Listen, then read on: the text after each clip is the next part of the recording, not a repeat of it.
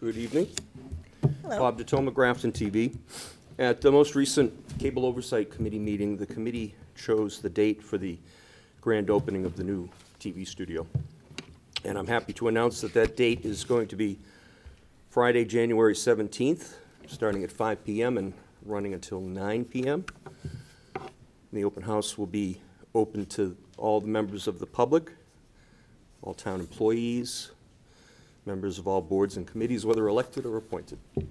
We will be sending out invitations to the town officials and making postings on social media and on the local channels.